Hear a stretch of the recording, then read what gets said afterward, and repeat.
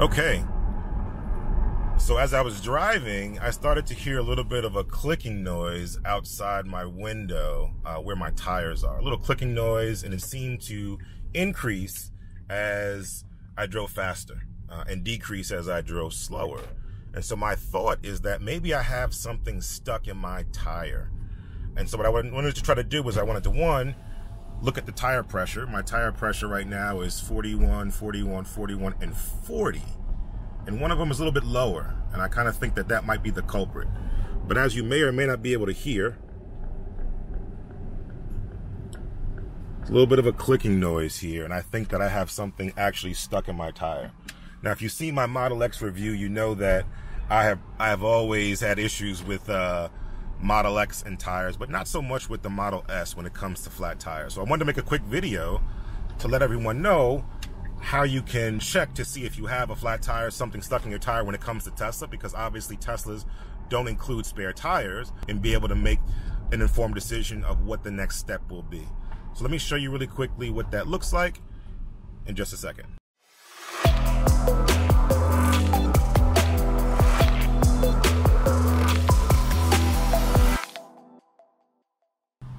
All right, so I've parked in a safe place. Again, my suspicion is that there's something stuck in my tire. The tire pressure hasn't jumped significantly, and I don't get the tire pressure warning here. But I do see that this one is a little bit lower. I do hear a clicking sound, so I'm going to investigate. Now, typically, if you have someone else, you could simply get out the car, have them turn the wheel, and drive forward a little bit to be able to see where the puncture might be, where the hole might be, where the debris might be stuck in your wheel. But if you're by yourself, like I am right now, you might not have that option. So I'm going to show you a really quick tip on how to check to see what's in your tire just by using the technology in your Tesla.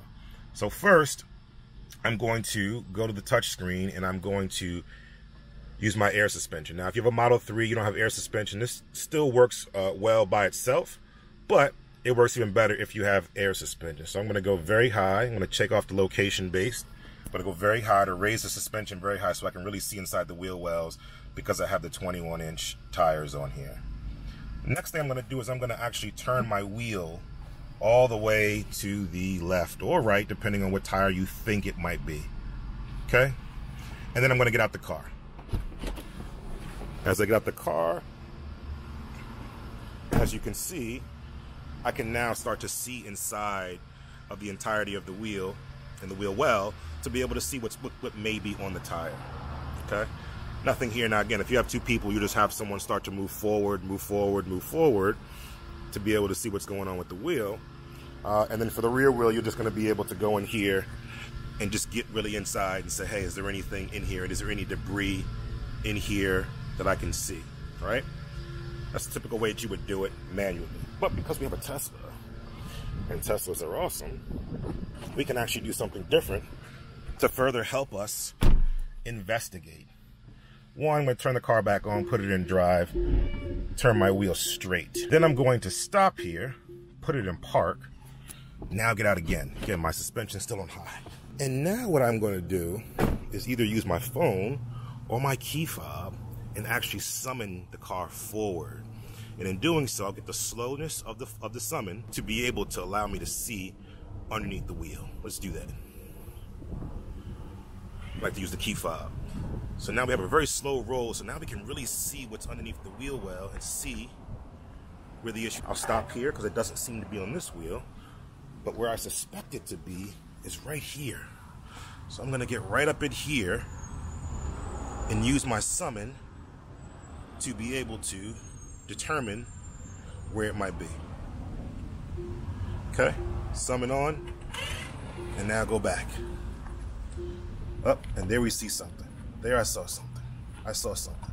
Just moving back with it until we get to this. Aha. There we go. Can you see that? We have a nail in our tire. That's not good. Seems to be in the inner portion of the wheel, not towards the wall, so it seems like it could be patched. But let's see, what are our next steps? What do we do from here? Now we've identified, hey, we got a nail. What do we do next?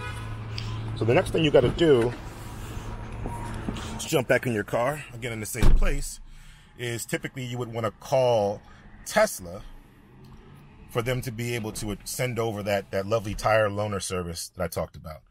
However, Tesla will not honor that service unless you have low tire pressure warning, and if your tire pressure itself is below the tolerance, right? Below the tolerance. So for these wheels, I believe the tolerance is 35. So if it's not below 35, Tesla will not dispatch the tow truck driver or whomever to bring that loaner wheel to you. However, if it is, if your tire is completely blown, obviously it'll show as such. It'll show 0 or dashed lines. Or if it's below the tolerance that Tesla allows, they absolutely will do that. You can simply press the T on your screen and you can basically hit the roadside assistance button here. Roadside assistance.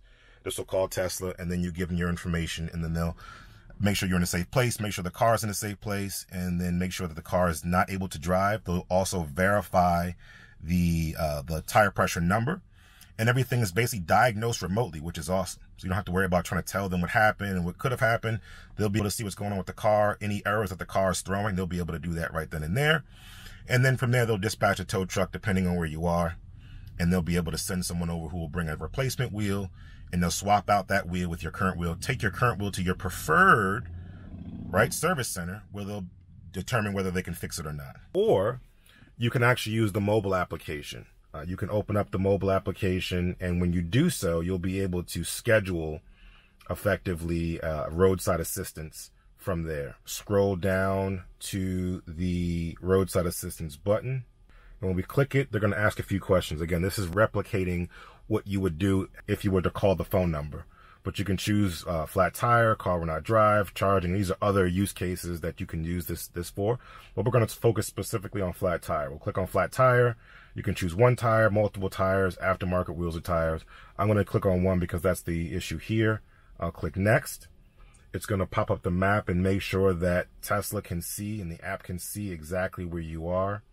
And then you can press confirm to go on to the next step. So that's pretty cool that you're able to do that over the app. Someone is still going to call you either way, either Tesla representative for roadside assistance to verify the information you've submitted to the app, or the tow truck driver, the affiliate partner that's going to bring the loaner wheel. They're going to give you a call, and they're going to bring your wheel right to you.